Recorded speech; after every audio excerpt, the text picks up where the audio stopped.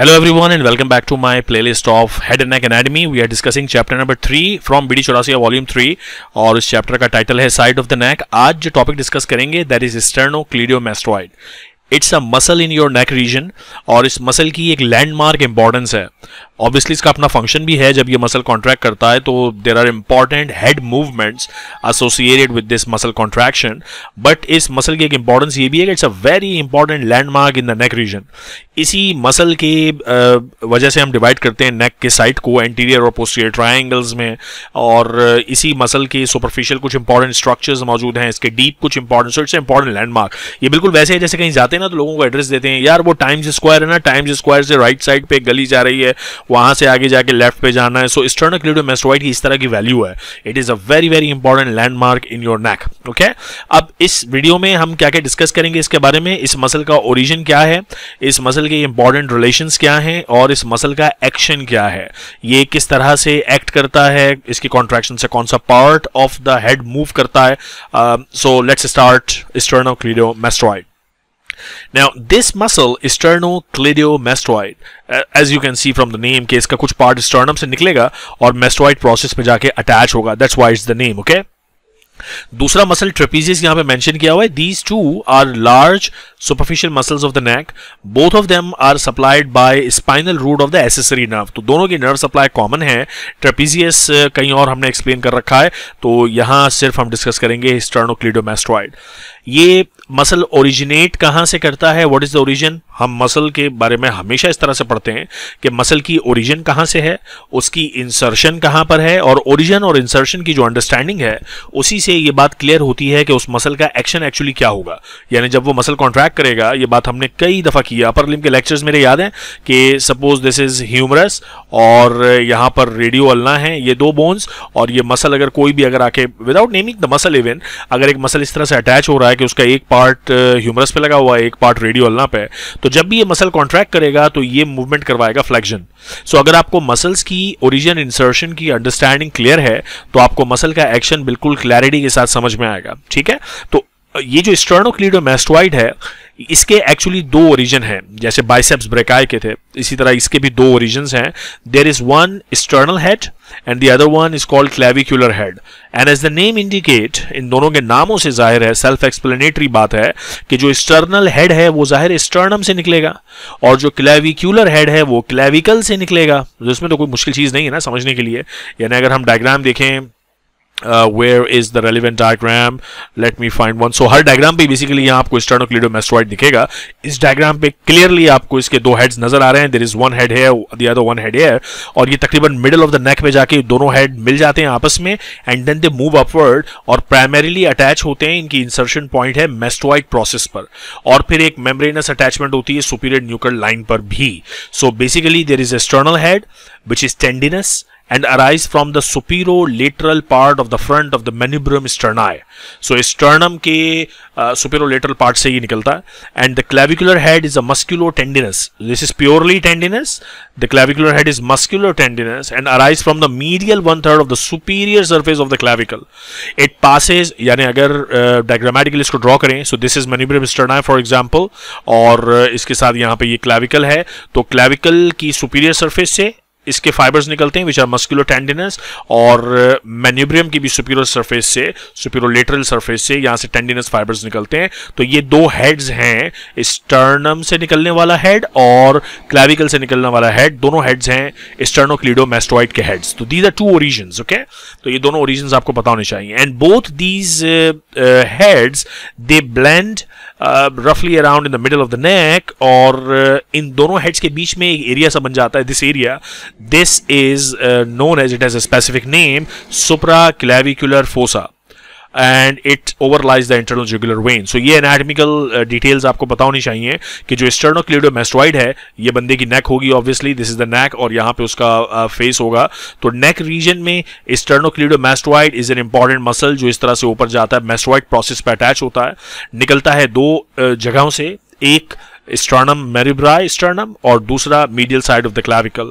दोनों mid of the neck में जाके फ्यूज होके सिंगल बेली ऑफ मसल बना देते हैं, और इन दोनों हेड्स के बीच में ये जो एरिया है that is supra clavicular fossa. Okay, so origin से रिलेटेड ये सारी बातें आपको पता होनी चाहिए. देन इंसर्शन मैंने आपको बताया कि the muscle is actually attached primarily on the mastoid process behind the ear obviously via a thick tendon. But there is also a thin epineurosis, a membranous attachment to the superior nuchal line. So that's the origin and insertion of this muscle. Now, इस muscle की nerve supply क्या है? The nerve supply already discussed in the earlier part of the video. Accessory nerve also gets fibers from ventral rami of C2 and C3. But accessory nerve is the primary nerve supply. Also, the same is the nerve supply for trapezius. Okay, so neck region के जो दो बड़े muscles हैं, उन दोनों muscles की nerve supply same है. Now, what is the blood supply?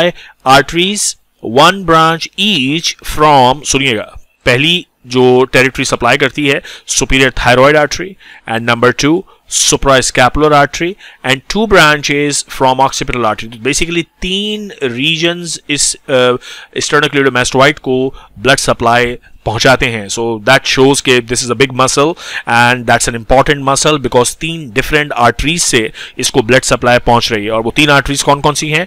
Superior thyroid artery, suprascapular artery and occipital artery. सो इन तीनों से शुरू की 2 जो मैंने नाम लिए उनमें से एक ब्रांच सप्लाई करती है और ऑक्सीपिटल से यूजुअली 2 ब्रांचेस सप्लाई करती हैं और सेम नाम की फिर वेन्स होती हैं. Okay, they drain into occipital when, suprascapular and superior thyroids. Now what is the action of the muscle? Now understand this with clarity. इसको गौर से सुनिए, अच्छे से समझिए, और मेरा तो ये मशवरा है कि इस वीडियो को 2-3 दफा इस पार्ट को जरा रिवाइंड करके देख लीजिएगा बिकॉज यहां एक इंपॉर्टेंट इंफॉर्मेशन है. जब ये मसल कॉन्ट्रैक्ट करता है तो हेड की मूवमेंट क्या होती है? So if one muscle contracts, now the beauty is that there are obviously neck region के दोनों साइड से ये मसल निकलता है. So this is present, this is one side, right side of the face, so this is right side muscle. It is also present on the left side. सो अगर ये वाली diagram मैं आपको यहां पे बताऊं, सो देखें, दिस इज द मैनिब्रम स्टर्नाई और यहां पे जाहिर क्लैविकल होगी, इस तरफ की क्लैविकल, और यहां पे इस तरफ की क्लैविकल होगी, राइट साइड की clavicle, and this is the left side की क्लैविकल. तो ये जो हेड निकल रहा है ये मैनिब्रम स्टर्नाई से निकल रहा है. So this is right side का स्टर्नल हेड. इसी तरह यहां से क्लैविकल से निकलेगा राइट साइड का क्लैविकुलर हेड.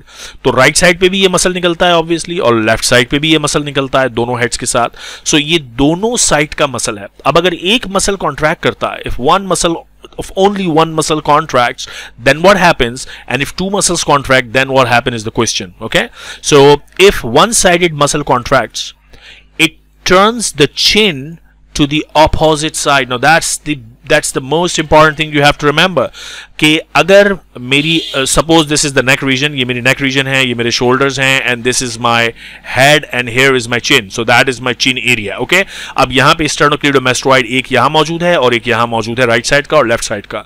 तो अगर राइट साइड का sternocleidomastoid कॉन्ट्रैक्ट करेगा तो मेरा जो फेस है वो लेफ्ट साइड पे मूव करेगा.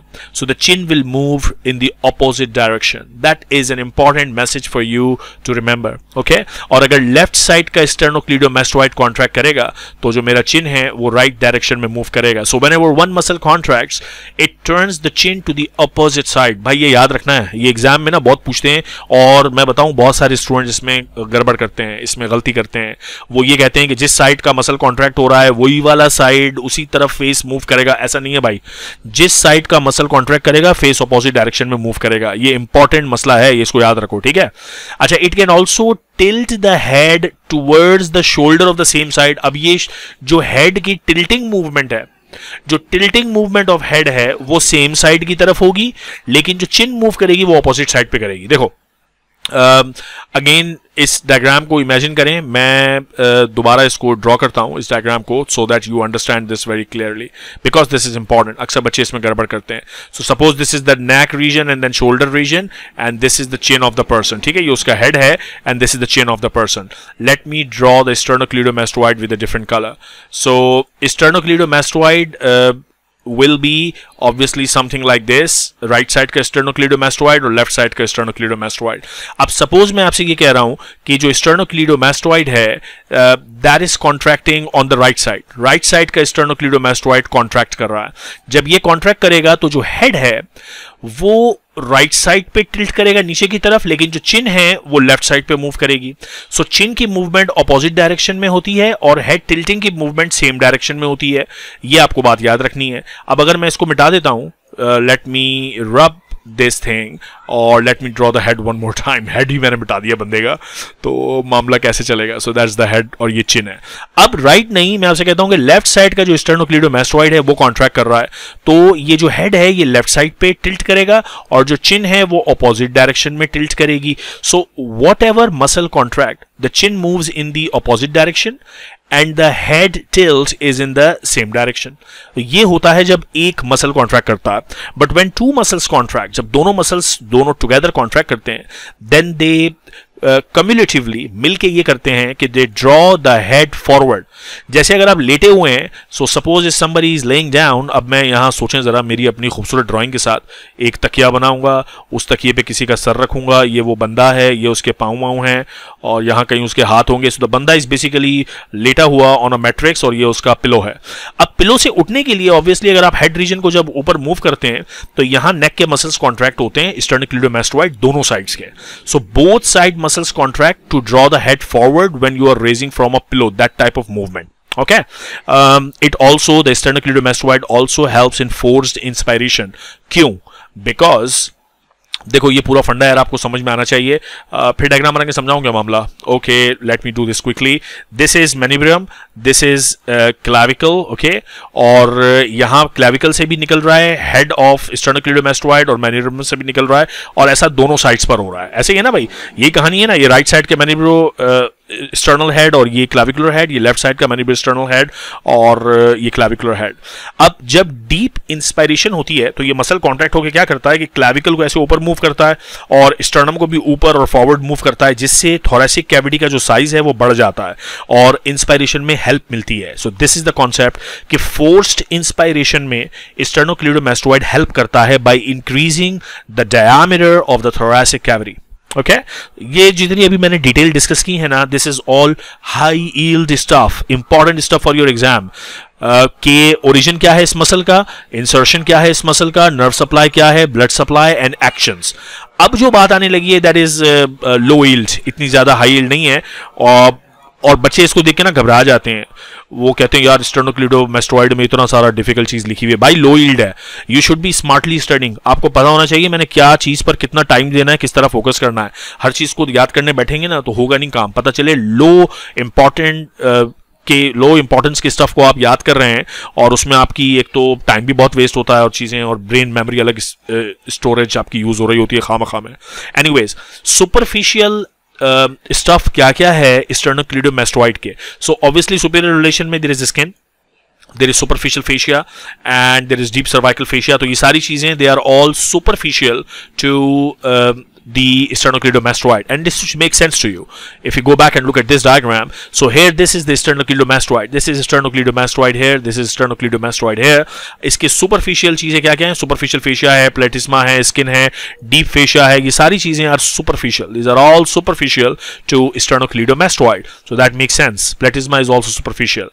Then there is external jugular vein which is crossing superficially, and then there are few nerves, okay, and the easiest way to remember these superficial things is to look at a diagram, और यहाँ पे एक अच्छी diagram है। For example, this diagram tells you this is the sternocleidomastoid और इसको superficially ये vein cross कर रही है, so you know कि external jugular vein जो है वो superior relation में है। फिर बहुत सारी nerves हैं, this is a nerve which is transverse cutaneous nerve, it is superficial to the muscle।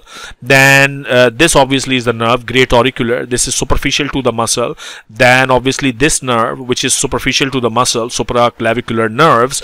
So some nerves are present superficial to the muscle, vein, external jugular vein is present superficial to the muscle, and obviously skin, superficial fascia, platysma and deep fascia। So all these things are present in superficial relation to sternocleidomastoid। ठीक है, अब खतरनाक चीज आ रही है, ध्यान से सुनो, आसान कर देता हूं आपके लिए कि this is not high yield to remember this, कि डीप रिलेशन में क्या क्या चीज है भाई यार, सारी चीजें डीप रिलेशन में।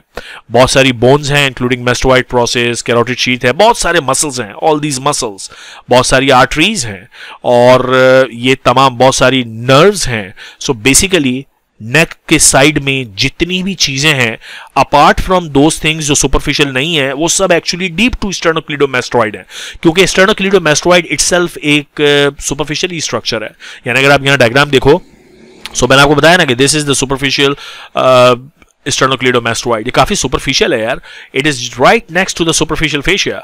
तो ये सारा कुछ जो कि अंदर मौजूद है इस स्टर्नोक्लीडोमास्टोइड के, दिस इज ऑल डीप। इसमें वेन्स भी हैं, आर्टरीज भी हैं, नर्व्स भी हैं, मसल्स भी हैं। आप चाहो तो इन सब के नाम याद रख लो, या चाहो तो सिर्फ ये कॉन्सेप्ट याद रख लो कि वो तमाम चीजें जो सुपरफिशियल रिलेशन में हैं वो थोड़ी सी हैं। इसके अलावा जितनी भी चीजें नेक के साइड में मौजूद हैं वो सब डीप रिलेशन में हैं to स्टर्नोक्लीडोमास्टोइड। That's the easy way to remember it. Okay, now some clinically important कुछ पॉइंट्स हैं स्टर्नोक्लीडोमास्टोइड से रिलेटेड। फॉर एग्जांपल एक कंडीशन है torticollis. It is a deformity in which head is bent to one side. It can be temporary or rhythmic or permanent bending of the head on one side and the chin points to the other side. Obviously this is the typical movement of sternocleidomastoid. अगर किसी बंदे का, suppose this is again the neck region, this is the shoulder region and that is the head of the person. अगर किसी बंदे का head इस तरह से tilted है, let me draw the tilted head. I'll try to do so. Suppose head इस तरह से tilted है, so that is the right side tilt of the head and left side tilt of the chin. इसका मतलब यह है कि कौन से मसल में कॉन्ट्रैक्शन हुई है, स्पाज्म हुआ है, राइट स्टर्नोक्लीडोमास्टोइड। क्योंकि जब राइट स्टर्नोक्लीडोमास्टोइड स्पाज्म की फॉर्म में जाएगा या जरूरत से ज्यादा कॉन्ट्रैक्ट करेगा तो हेड टिल्ट करेगा सेम डायरेक्शन में, चिन टिल्ट करेगी ऑपोजिट डायरेक्शन में। ठीक है ना। Now it can be because of simple exposure to cold, it can be because of infections, inflamed cervical lymph node and irritation of the accessory nerve. There could be so many reasons. Okay, there can even be congenital torticollis. Okay, now right neck, shortening of the muscle fibers due to intravascular clotting of veins within the muscles. It usually occurs during difficult delivery of the baby. So that's a terminology which is used कि during the birth जो muscles हैं उसमें जो veins हैं वो clot कर जाती हैं, damage होती हैं और clot कर जाती हैं, तो muscle fiber short हो जाता है। muscle fiber short होना is equal to as if the muscle fiber has contracted. That's the same thing. Right side का मसल फाइबर शॉर्ट होगा तो ये वाली पिक्चर बनेगी, लेफ्ट साइड का मसल फाइबर शॉर्ट होगा तो पिक्चर कुछ इस तरह बनेगी कि this is the neck region, this is the shoulder region, and if the left muscle has contracted more so the tilt will be like this. Okay, head is tilted towards the left side and chin is tilted towards the right side. So that's basically all about sternocleidomastoid. अगली video बहुत important होने लगी है जिसमें हम discuss करेंगे posterior triangle of the neck. So all the very best. मिलते हैं अगली वीडियो में, तब तक के लिए अपना ख्याल रखिएगा. Take care of yourself.